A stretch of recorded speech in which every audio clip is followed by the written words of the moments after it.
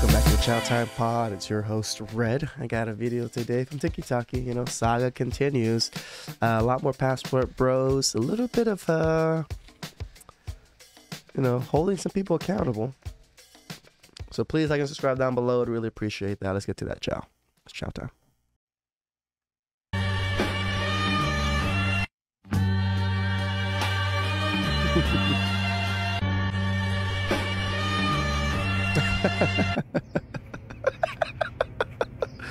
No, it ain't happening, girl.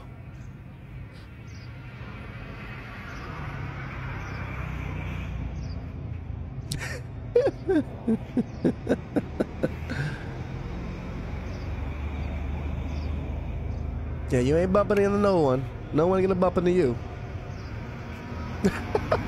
She really trying.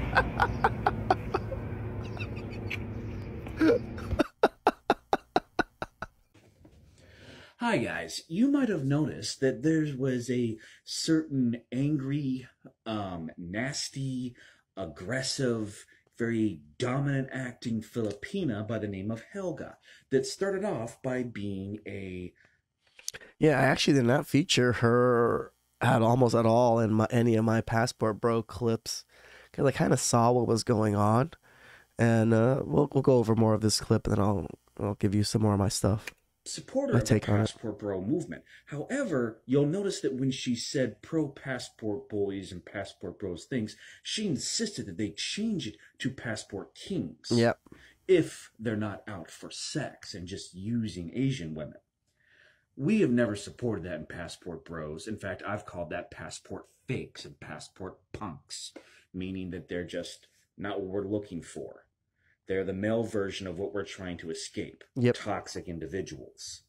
We're trying to get away from toxic feminism in America and trying to find good women to make good marriages and families with.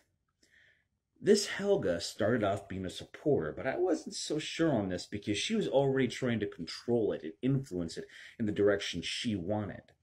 Then she went against it, saying that Passport Bros was totally against the great things, that we were just looking for sex. Now, recently, she said, no, I'm not against it. I'm just against some of them.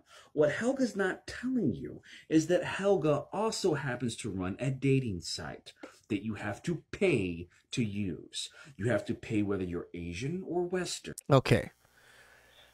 I actually got contacted by a Filipino dating site that is very similar to this. They contacted me because they wanted to sponsor my videos and, do whatever they wanted to do. I spoke with them a little bit, and yeah, I felt like I was going to be used for great evil in a sense, because I represent Passport Bros, and this was like a paid site to connect Western men to Filipinas and, things like that. And I'm just like, yeah, no, I'm not a fan of this. And, when I saw Helga's channel and how Helga's channel was like promoting a similar type site, I was kind of understanding what was going on. So, I think because I was Asian, I look Filipino, and I do represent Passport Bros, a decent sized channel, I guess. 4,000 is decent for these dating sites. And they offered me a contract to, promote their site. And I declined just because, for one, it was like a religious dating site, and I'm not part of that religion. That was one major thing. And the other one was like, it felt scammy to me. Not saying they are a scam. They seem fully legit, and I did like check out their site and stuff. It just seems scammy of me to promote a paid dating site to, match Filipinas. I mean, according to them, women do get matched up and meet their husbands and all these things. But what I promote is go on your own, man. Travel on your own, meet people. Do your thing. Don't use these dating sites. Don't use dating sites to travel and meet people. Unless, like you want to just have fun and meet around and use Tinder, I guess that's okay. But still be in those countries. Don't pay people to find you a match, is what I'm trying to say. Yeah, so this was a big clip for me because I actually experienced the dating site that he's kind of speaking about.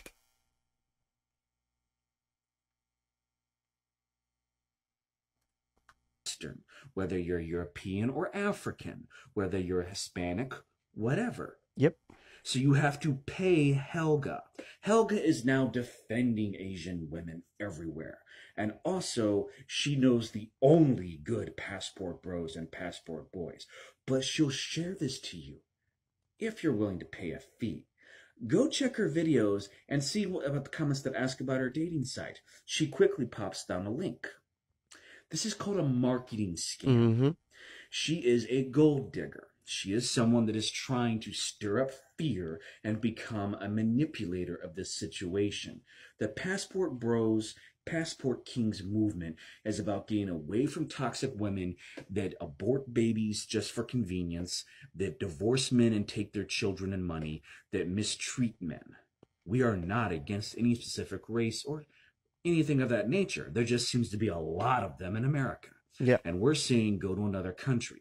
I only mentioned Filipinas because that's my experience. All right? But this Helga is a scammer. She's a manipulator. She's a gold digger.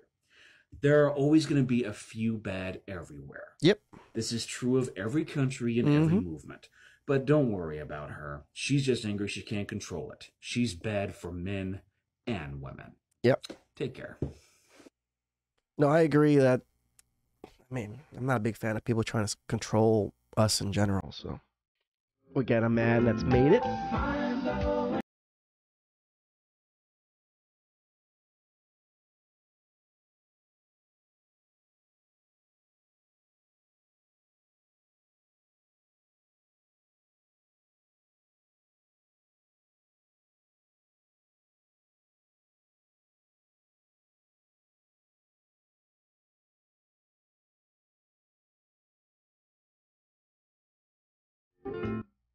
I thought it was depression, but then I realized it was America. So I actually had the same experience my first trip to Colombia. 100% accurate. This is exactly how I was my first trip to Colombia. And now I'm working on becoming a full-time expat and living out there.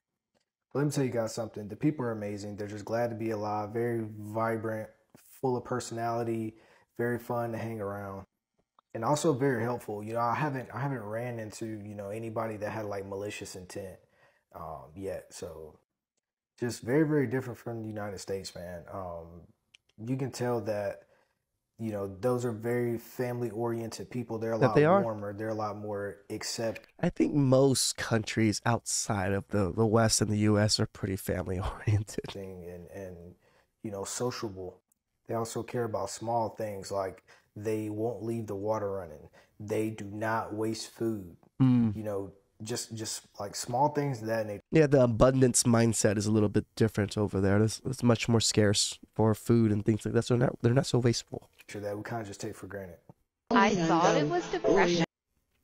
Men don't like that. Women with face, hair, and neck tattoos, quality men don't like that. Nope. Women walking around here with these inflated butts following behind them like wagons. Nope. There are men that like that, but it's definitely not a quality man because quality men don't like that. Women who are in and out the strip club making it rain, acting like real live dudes. You're not a man. How unattractive. Quality men don't like that. Women who are in and out of relationships. In November you with Ray Ray, in December you with Tay Tay. Not only do you look trash, that's a new one, Tay Tay. you look nasty. Quality men don't like that. A quality man may play with that, but a quality man will never commit to that because quality men don't like women like that. However, you do you. But a quality man wants a quality lady who carries herself like a real lady. Quality men don't find shot out, thugged out women interesting, attractive, or appealing. That's why most are single, ringless, in and out of relationships because quality men won't settle down with women like that. That is correct. And yes, it is a man's job for him to respect a woman, but it's a woman's job to give him something to respect. Be smart, date smart, choose wisely. Woo! She was on fire!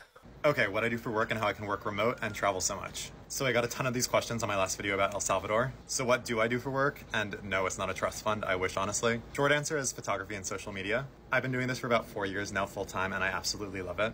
I work with various different brands on internal content and also content that I post on my social channels. And for those that said photography and social media don't pay the bills, I actually used to work in the tech industry. I was a software engineer and product manager in New York City, and I quit when I started making more money doing this. Also, this is way more fun.